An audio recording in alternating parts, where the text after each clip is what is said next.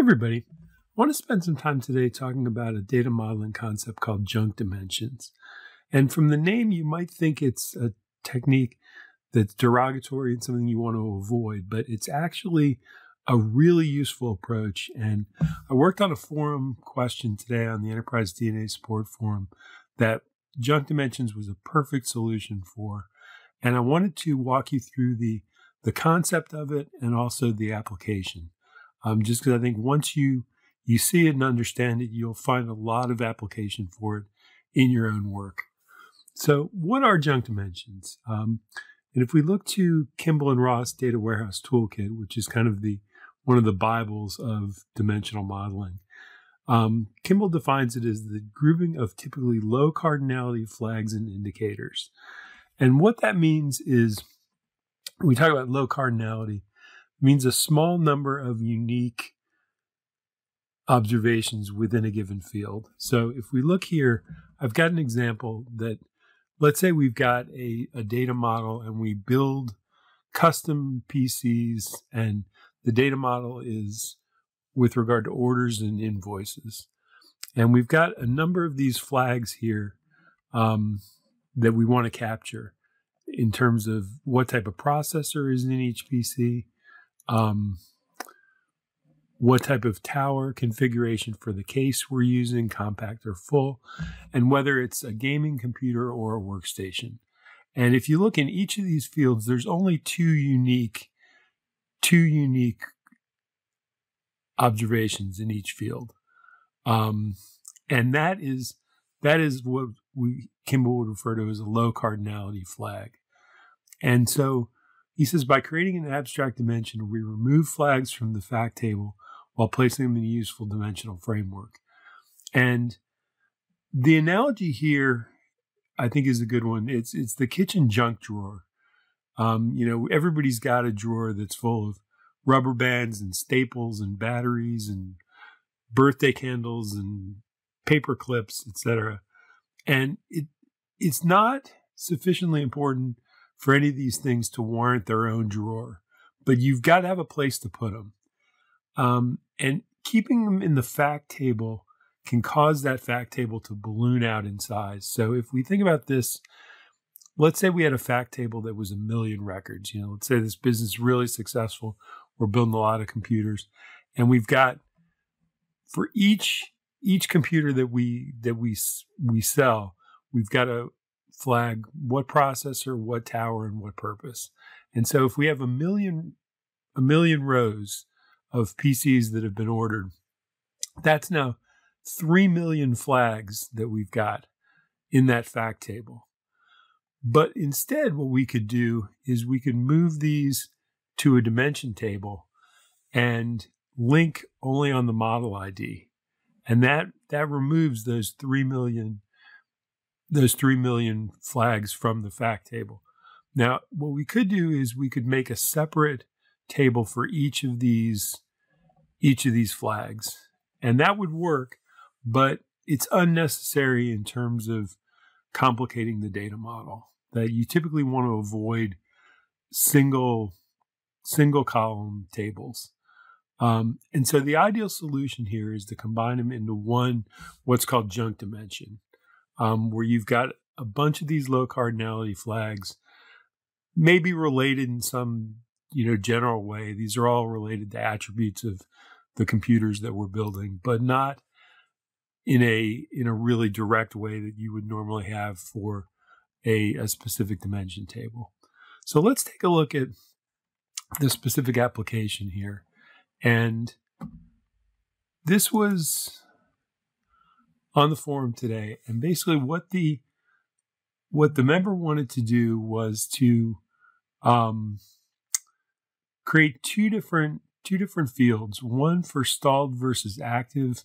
So if the client had made a transaction in the last 45 days, it gets flagged as active. Otherwise, it gets flagged as stalled. And then also a client type, which is either multi-order or single order.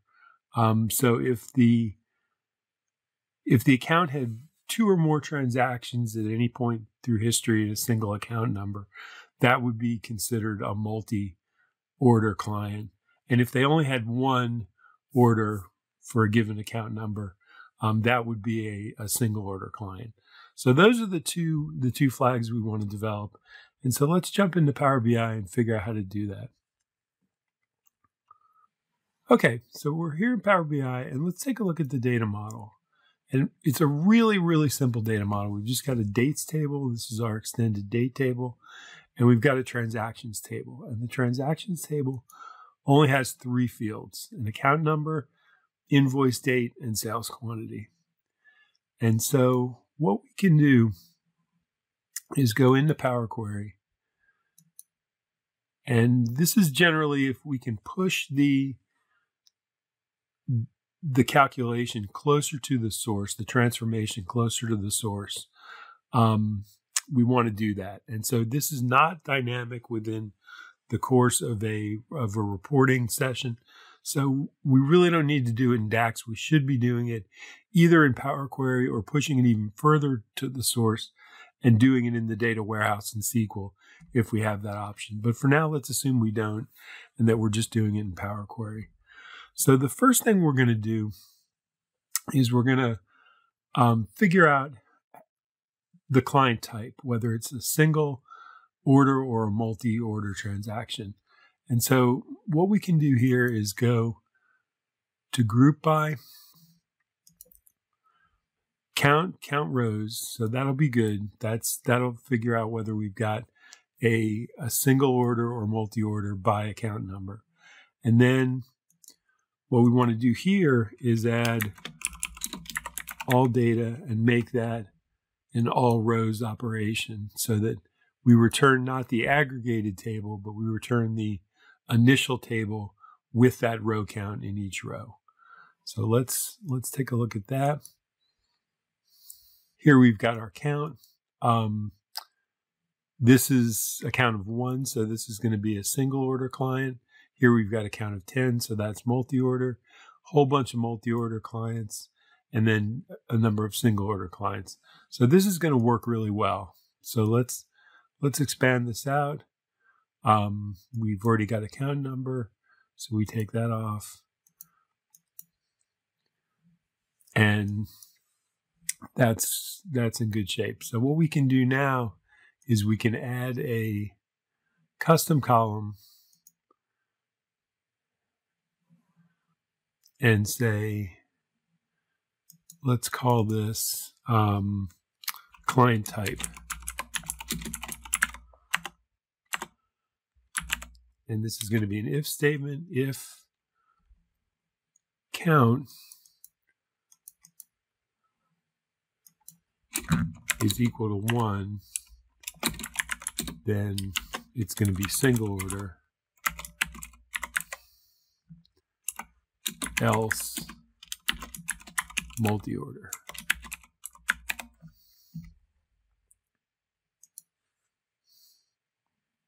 And we'll just change that to a text type. And we've got one of our 2 dimensions set in the fact table. Now we're going to want to move that, but before we do that, let's get the second one.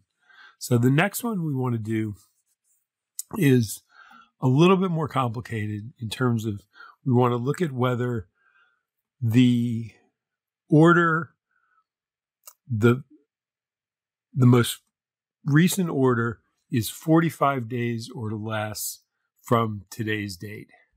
And if that's the case, then the client is viewed as active. If there's no order within 45 days of today, then the client is inactive. So let's add a custom column. And let's make that column today. And if we go here to local datetime.localNow, and that's going to give us the current date and time. And if we just say here date.from, that'll just give us only the date portion of that date time local now. And that's exactly what it does. So let's just change that to a date type. And we're good there. So then what we want to do is let's move that over here. And there's a simple way to create a subtraction between two dates, which is you just highlight those two dates and then say date, subtract days. And that'll give you the difference between those two dates in terms of number of days. So let's name this days prior to today. And now what we want to do is let's go back and we want to find the minimum days prior to today. So the most recent order and for each account number. And if that number is less than or equal to 45, then we want to call that active. So we want to do another group by. And we go to advanced. And we go account number. And again, we're going to use that all data, all rows. And this time what we're going to do is we're going to add the min days between. And this is just going to be the minimum of days prior to today.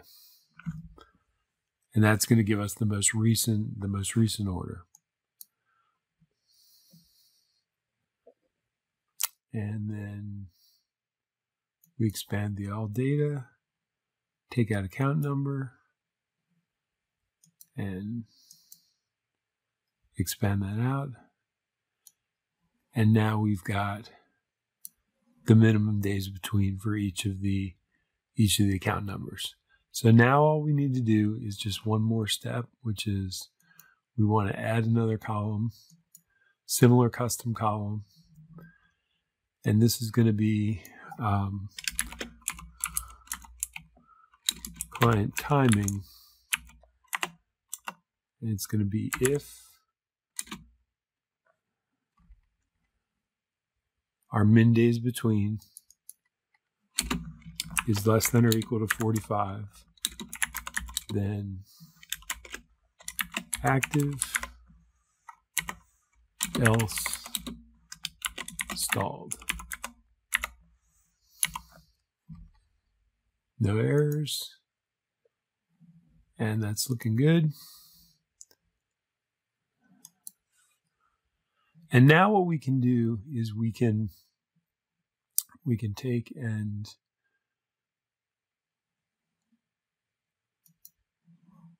go to choose columns. And we can take out the ones that we don't need now. There are a lot of supporting columns. So count, today, days prior to today, minimum days between. So now what we've got is just the original fact table plus the client type and client timing.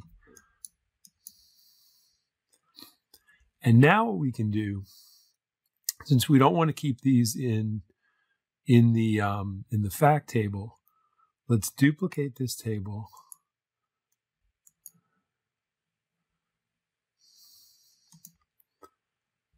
And we'll call this account flags. And let's go back to the transactions table and let's take out these two fields.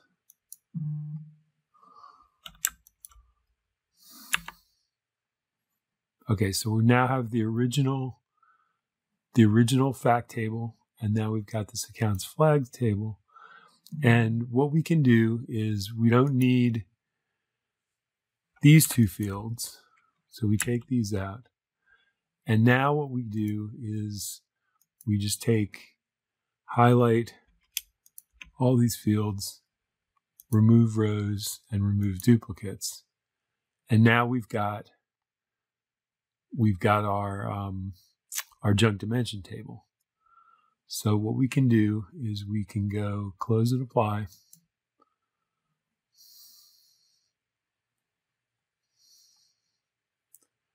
Wait for that to chug through.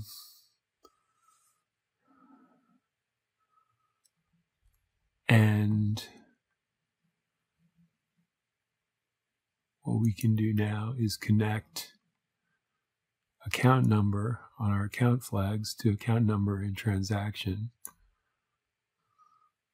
And we've got a one-to-many, and we've got all the attributes that we wanted up in our junk dimension. So the transactions table is, the fact table is exactly as it was. And then we've got this new junk dimension table. And so now what we can do is exactly what the member wanted to do initially, which is to slice based on these attributes. Client timing,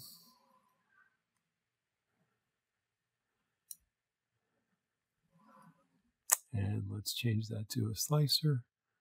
And in this case, it's only showing stalled because there are no active client records, that everything is greater than 45 days in this particular data set. And then if we go client type, we can do the same thing here and turn that into a slicer. Shrink that down. And we can see now that if we've got the data here, if we go multi-order, it'll leave us only with those that have multiple orders. And if we go single order, it'll be only the ones that have one purchase. So that is basically what a junk dimension is and how you create it. As I say, it's a very useful technique in this particular situation where you've got a bunch of assorted low cardinality flags that you want to incorporate in your data model in an efficient way. And that group by all rows technique is one that is extremely useful in a lot of different ways. And one way is for creating these sorts of junk dimensions. So I hope you found that helpful. And as always, thanks for watching, and we'll see you in the next video. Hey everyone, thanks for tuning in to Enterprise DNA TV. If you enjoyed the content covered in this particular tutorial, please throw the video a like. It really helps us and we really appreciate it. Also, don't forget to subscribe to the Enterprise DNA TV channel. We have a huge amount of content coming out all the time from myself and a range of content creators, all dedicated to improving the way that you use Power BI and the Power Platform. Lastly, check out Enterprise DNA's website. Plenty of resources and further learning that you can access very easily. All the best. Take care.